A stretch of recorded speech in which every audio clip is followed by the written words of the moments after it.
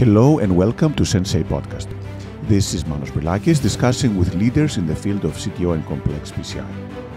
Sensei means teacher or master in Japanese. The goal of the Sensei podcast is to help you learn and improve in CTO and complex PCI so that you can become the best that you can be and offer your patients the best possible results.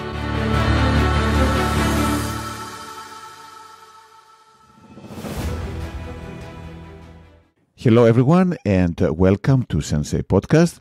It is my great pleasure to introduce Dr. Mihajlo Kovacic from the County Hospital in Cakovec in Croatia, who has been a phenomenal proponent of CTO PCI. He actually has made his own book of the CTO PCI equipment, which is very, very useful. And again, it's a pleasure, Mihajlo, to have you in the podcast today.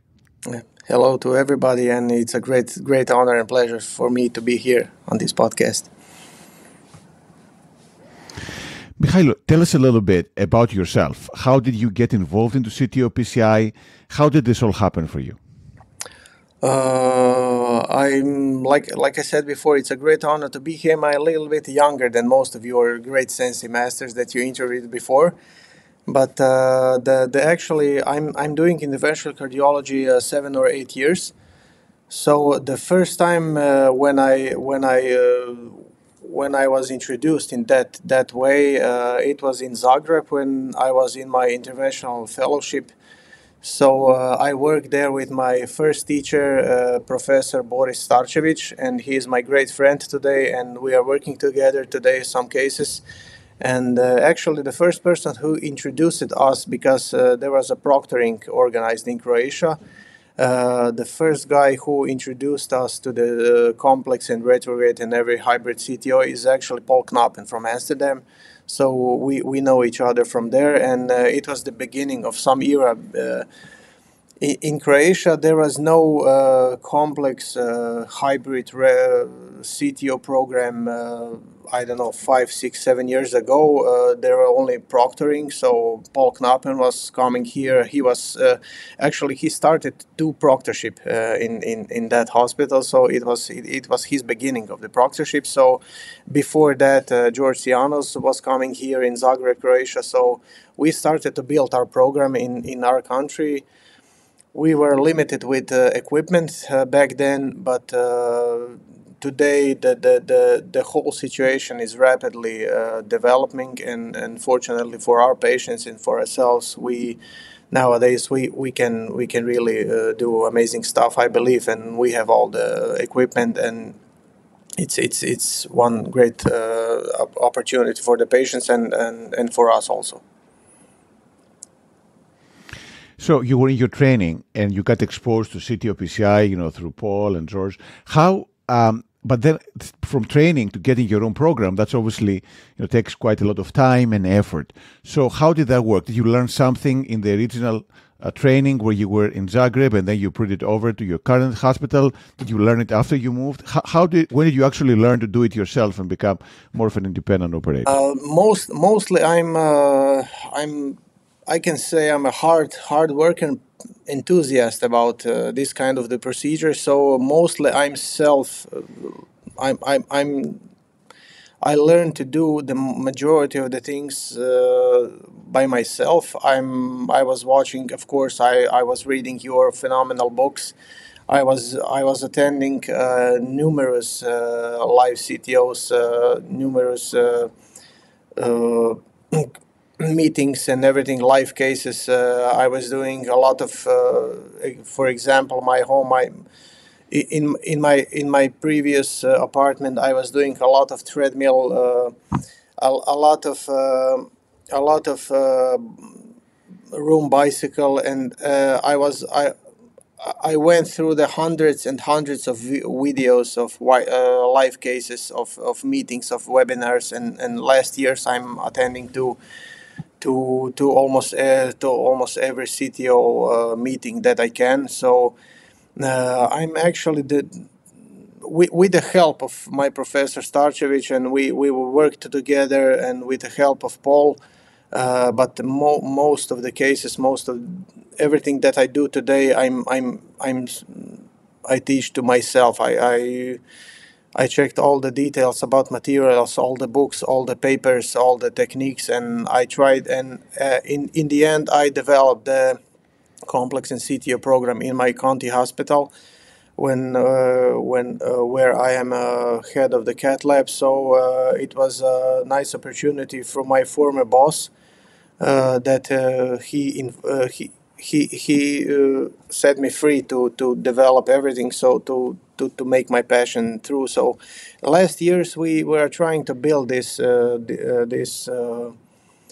this way of treating, because in many countries near me, for example Slovenia, Austria, and there is no developed CTO programs. I'm fortunate to have some good friendship to achieve great friends in Italy, in Switzerland, in Germany. So, but we are trying to build this new program, the opportunity for our patients to have all three vessels, and it is really hard. But when I truly believe, when this is your passion, when this is your true belief that you can help the patients, that you can make some difference in your area, which is, I'm not living in Minneapolis or New York, but I live in small county in northern Croatia.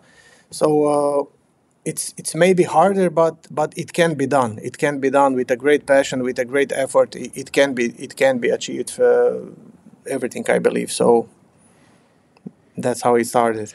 Perfect. And clearly you've done, a great effort. And actually, I'm fascinated from the fact that you learned a lot of this, as you said, through the meetings and looking at videos, because, many people watch the same meetings and the same videos, but not everyone is able to apply it into the standard practice. So how difficult do you find it when you see a technique, let's say a retrograde, with any technique, and then you're trying to do it yourself? Have you run into problems? How did you troubleshoot? How did you actually get it to work? In my hospital, we have a teacher before that. We started our interventional program a few years back. So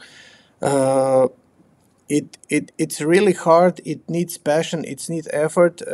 But like I said from beginning, that's why I started to build my CTO Toolbox project in about 5 years ago. So I realized that I'm into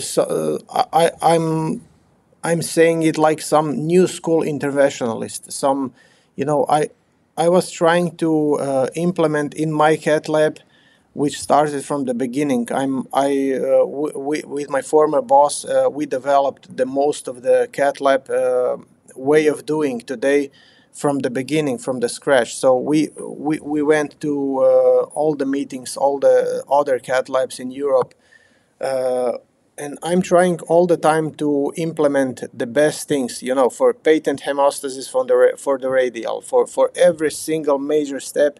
It has to be by the books, not like our old professors told us, but by the books, lege artis in Latin. So I truly believe it's the real way to do some things. In smaller country, in new cat labs, that you can develop some great stuff if you know details, if you know techniques, if you know if you are passionate, if you are very careful, if you count every complication. So it was a long way to go, but we are trying to we for example. Everything that we do, we're trying to do it by the books. It's for example, radiation protection, everything, hemostasis, from puncture to the closure, everything by the book. And fortunately, I can say fortunately, the overall rate of complications and benefit for our patients, it pays off. When I'm doing also, I'm watching from my beginning. I will be in few months, 40 years old. I'm watching from my beginning, for my back, for my radiation, for everything. I'm doing with zero gravity every my CTO procedures like you. So I truly believe that this lege artis medicine is the modern way to do it. So 3.75 frames per second. We recently published our paper with Gabriele Gasparini about that. So I'm routinely doing every CTO, my whole team is doing every complete cath lab work in 3.75 frames per second. I have to publish my paper. Last 88 CTOs done below 1 gray air karma. So all those points. And with my book, I realized that you have to really know about details, about materials. You have to know every wire, every microcatheter, and I'm having lectures through some various meetings. I'm lucky to be invited as faculty on great CTO meetings. So every lecture about very details about microcatheters, wires, everything can make, I truly believe that it can make difference in the contemporary or future CTO PCI. So it's my real passion, and I'm looking forward to developing it further. So I'm fascinated actually by your commitment to radiation safety, because not everyone is as careful as you are. And as you say, you're evolving, so you're using less less frames per second, which makes perfect sense, but many people are hesitant of doing it. Have you had any difficulty with, first of all, using the low frame rate? Can you still see the wire okay, number one? And number two, how long did it take you to get used to the zero gravity? Because some people try to use it and they get frustrated using that. Yeah, great points. Like I said, the whole team was completely adapted brain and eyes to the 3.75 in my cath lab. So it's no big deal for epicardial, 003, epicardial navigating, everything. I'm doing really everything, every CTO procedure is 3.75 frames per second. On modern machines, you can achieve below 1 gray air karma for almost every patient. Maybe I'm a little bit younger, and I was playing from my childhood 3D computers games all my life from early 90s. So I believe that it really helped for me to develop some visualization of 3D navigation in epicardials, retrograde, everything. So I believe that's okay. That's a benefit for me to have developed 3D space orientation. And regarding zero gravity, I think I tried Rampart and everything, but zero gravity is probably the best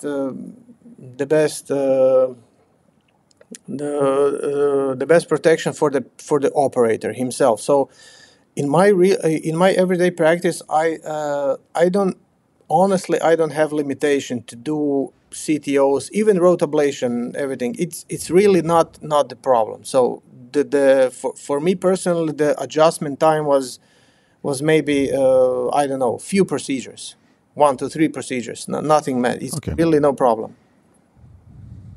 And and again, maybe it helps that you're open-minded, but yes, this is beautiful. Now, how do you deal with complications? I know that you did a very good job on preventing them, but they can still happen even in the best hands. So, how do you deal with them? And then, do you have any cases that, good or bad, that have stuck with you over the years?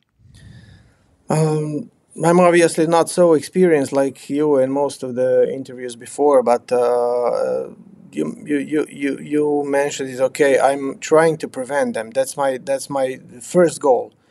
To prepare for the case, to see all the possibilities, and to go. I'm in CTO PCI. I have my own philosophy. It's elective case. I don't have to push it. I don't have to push it through the wall. So if I have some cases that I touch the cap or feel the patient or fear the collateral or something like that, and if I'm not successful, I'm more prone to stop the procedure, to reschedule the patients, to evaluate the whole scenario, to maybe to build up some different strategy. And in most of our cases, when I'm not successful in, for example, anterograde or some other cases, and patient is exhausted, I'm not trying to push the procedures in 4 hours, 5 hours, 10 hours. I'm more prone to stop the procedure, to reschedule the patient, and to make some other safe strategy. So, of course, for every complications, if you do epicardials, if you do, you know which microcatheters do you need, which wire do you have to go through that micro. You have to have some coils. You have to have some skills, experience to know how to deploy coils. Every other, I had some tough cases, but I can say that the overall, maybe statistically, overall complications and deadly complications, I truly believe with a great knowledge of the materials and techniques, it can be reduced to almost below statistically in what we see in the paper. So that's my philosophy. So unfortunately, I don't have 300 CTOs per year like some of my good friends. But my goal today is I'm proctoring in my country in some other hospitals now, and my today numbers of CTOs per year, CTO PCI is about 60 to 70, 80 maybe. This is my real number. Maybe 100 per year will be my goal, but with complications, it's the best. It's always hard to explain to the family how could you prevent the complications to the elective patient. He came into the hospital on his legs, and now he's maybe dead, or I don't know. It's really hard, but fortunately, rate of the complications, when you are careful, when you're dealing with materials in the way they're supposed to be dealt with, I think that the majority of the complications can be eliminated. So, sure. Now, when it comes, as you said, you're now teaching some other people to do this. What do you find the most difficult thing to teach? Is it the wire, the microcatheter, the thinking? What is the thing that you find the most challenging? Yeah, in my small country, there is a very, very few people who are willing to teach complex, hybrid CTO PCI, because I think that I saw some of the interviews and with the great teachers, great operators, and they really meant it. They really had a point that I think in CTO PCI everything that you need, it's not luck is okay, small part, but you need passion in you. You need to invest in yourself. You need to you need to read. You need to watch unlimited videos, unlimited techniques. You need to read, and you need to invest in yourself. And it's really hard in real practice that you, for example, you are working with 10 interventional cardiologists, and you are proctor on some CTO meetings, and they small amount of the people get the difference between Gladius, Mongo, and EX. It's really hard for the people. My first, like I mentioned before, the Paul Knappen, he teach me firstly to do some complex cases, and when I introduced to him my first book, he told to me one funny thing that was in CTO Plus in New York 4 years back. He told to me that this is that was first edition. It's not it didn't have purpose, tips and tricks and everything. It was a little bit like demo project of mine. So, but it has characteristic. It has construction and some tips, some. So he told to me, interventional cardiologists are lazy. They don't read. It's a phone book. Nobody will read it. So he got a good point. You really need, I believe, that to be passionate and fanatical to do this job and to read all these things, to know. to know little difference about the wires, a little difference about the microcatheters, dual lumen microcatheters, to know some difference between those devices, and that's why I realized in my early interventional days that if you know what are you having in your hand by the details, by the construction details, engineering details, and everything, I really believe that it can make some difference. So I'm trying to put that book a little bit,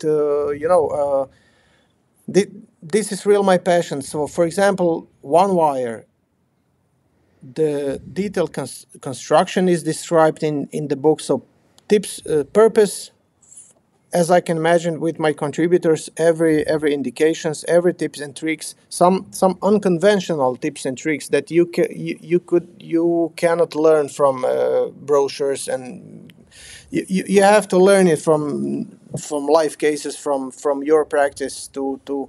So that is my goal, to give the young passionate operators that tactile feedback from each device, and it's my wish to develop further third, fourth, fifth edition, and like some of my friends are and they saying that new book from manual CTO step by step from third edition from Belakis, it's great source for learning CTOs. It's amazing book. So I want my book. I seeing my book like a companion to your book. With more details about materials. It's a real. I believe it's a real companion for the people, and so I'm trying to teach the younger guys in other hospitals, but unfortunately, small amount of people are willing to go into the deep. Sure, and I think we've seen that in other places, that not everyone is willing to take the time and energy it takes. And out of the 10 people you teach, maybe 2 or 3 will actually develop and make a robust CTO program. But again, I'm fascinated by your book. Again, it's a phenomenal work. I know it took a lot of effort, and you've really put it very nicely together.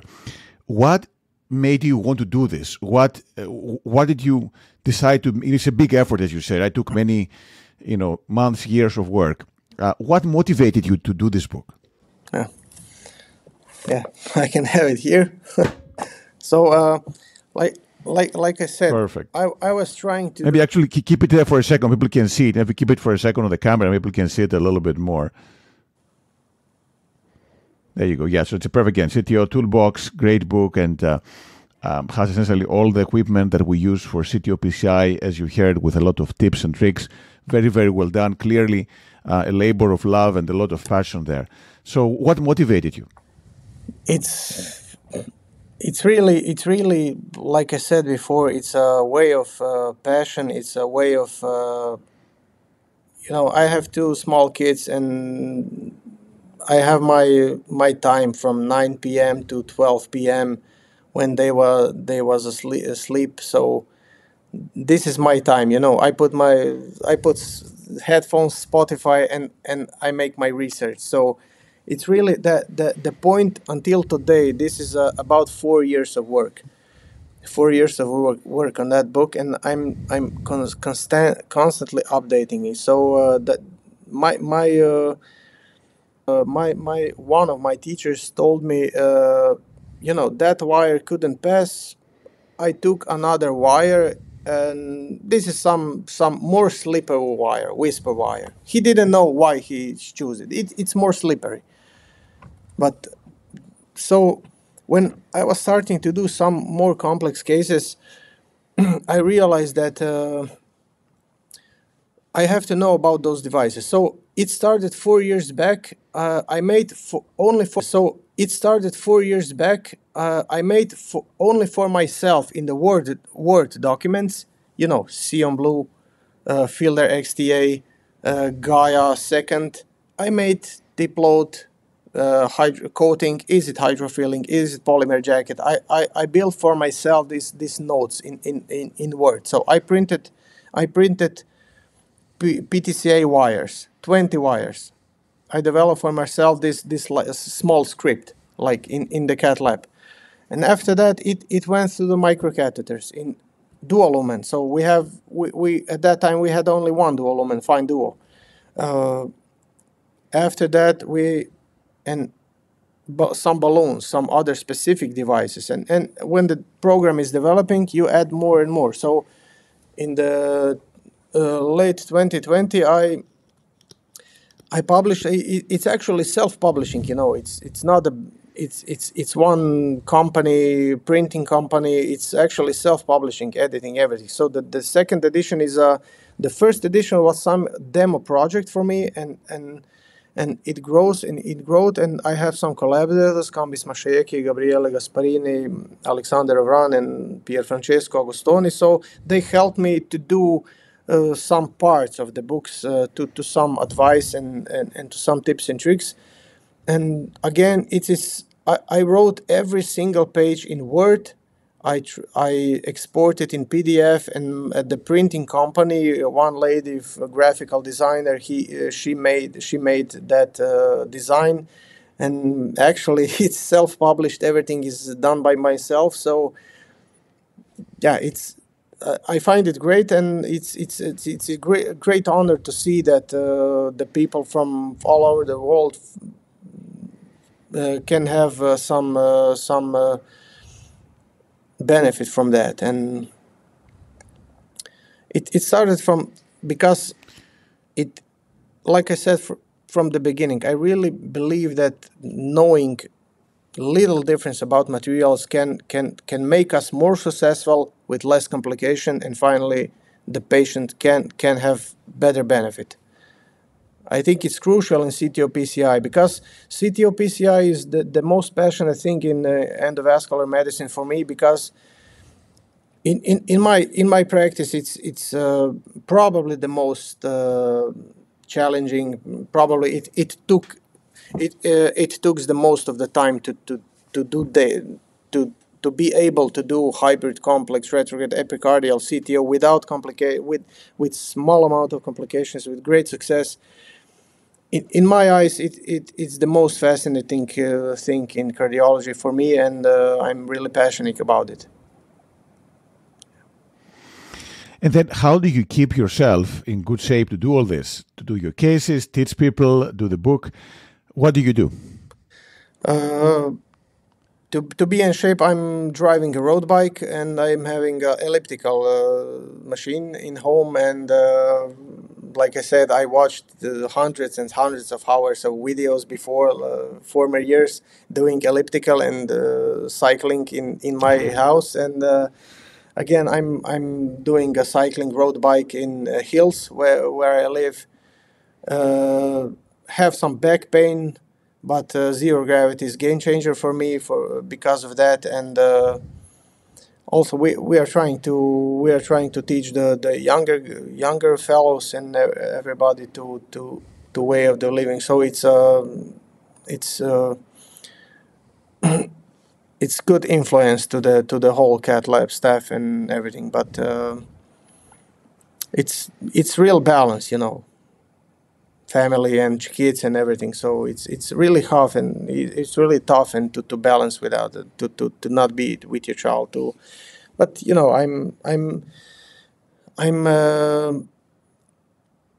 studying coils in microcatheters, direction of the coils when my kids are sleeping. So it's something like I'm hoping that they are not put back. So you make the most out of your time, it looks like, which is phenomenal. And then, do you have any favorite book or any favorite movie? Favorite book? I'm in cardiology book. You know the answer. or no, anything, but, cardiology or non-cardiology. I have some. I'm really a movie guy. Maybe younger generation. I don't know. I have a great passion for the music. I listen a lot of instrumental, experimental work, singer-songwriters, something like that. And regarding movies, I'm a really big science fiction fan. So everything, like, I was raised on from my early childhood in Star Wars movies and everything. So really, really science fiction fan. But like also,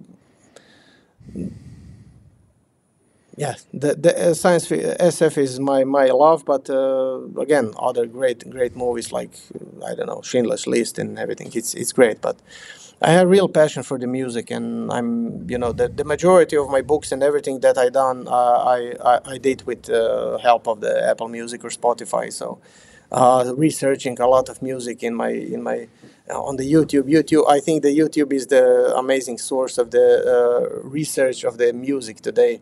So with propositions of the new music playlists and everything. So it's I think that, like Nietzsche said, the music without the life without music is nothing. So I think it's great to have the music and passion about that. Do you play music in the cath lab when you do cases? Sometimes yes, but not routinely. But recently I have planned to have some new device and maybe some new device to play music. But sometimes I'm listening a little bit strange music, and the common folks are not so so friendly with my music. So maybe the best not to put that music on the table. Sure. And then, Mihajlo, what are you most proud of today, personally or professionally? Personally, of course, I'm most proud of my beautiful family and my wife and my children. I have two beautiful children. They will be now 6 and 10. And professionally, I don't know. I was raised from my parents. I was raised to be humble. Everything that you do, you need to be humble, and it's really hard to talk about it. But I can say I'm a proud of I'm a proud to be younger generation, but to have amazing friendships with amazing operators. I will be 40 now, from Croatia. It's a great honor, personal honor to me, this moment to be in podcast with Manos Brilakis. It's a great honor for me to be friend with directors of Turin CTO Summit, MLCTO, Toby. It's really my the way that it makes me feel lucky, and it makes me happy to be to hard work, and fanatically hard work, and humbleness. It really pays off. And I'm not a child from some politician. I'm not a child from director of the hospital. It's really that it really makes me happy that the pure passion and pure hard work can make friendship with the greatest operators in my field, with uh, like I said before, with you, with everybody. So I'm really happy to go to the New York CTO Plus and to speak there with 50 people like my friends, and it's really happiness professionally for me. So, Mihajlo, you've done, again, phenomenal work building your own program, creating your book, creating a lot of education regarding the field. If you had to give some advice to the people who are starting now, who are early in their learning curve for CTO, what are the key things you would advise them to do to get their skills in good shape? Yeah, that's always tough, and I'm saying all the times to some fellows. I have some fellows that are very enthusiastic, and to work hard to learn. To learn always this is unlimited.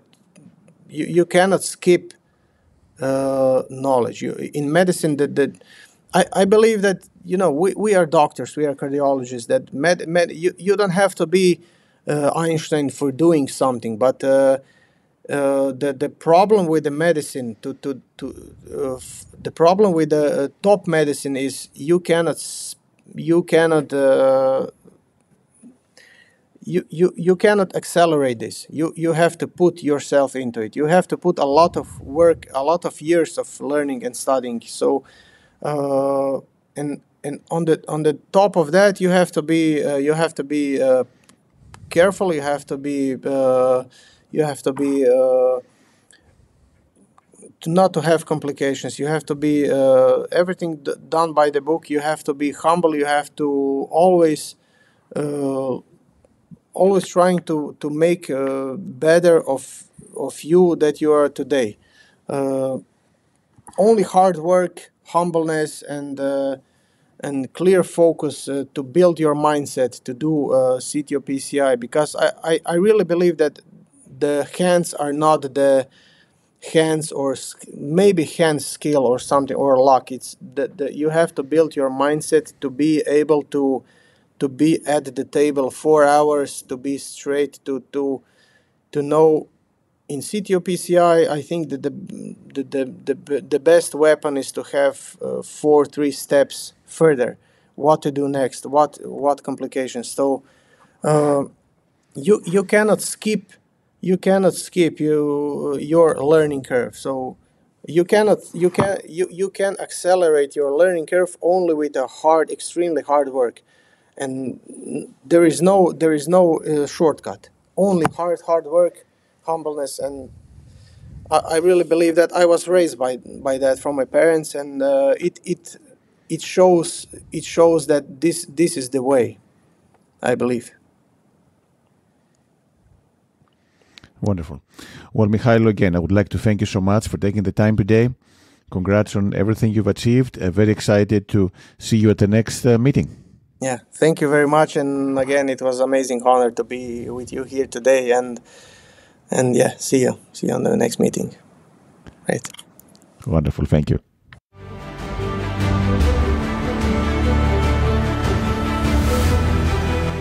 Thank you for listening to the Sensei podcast.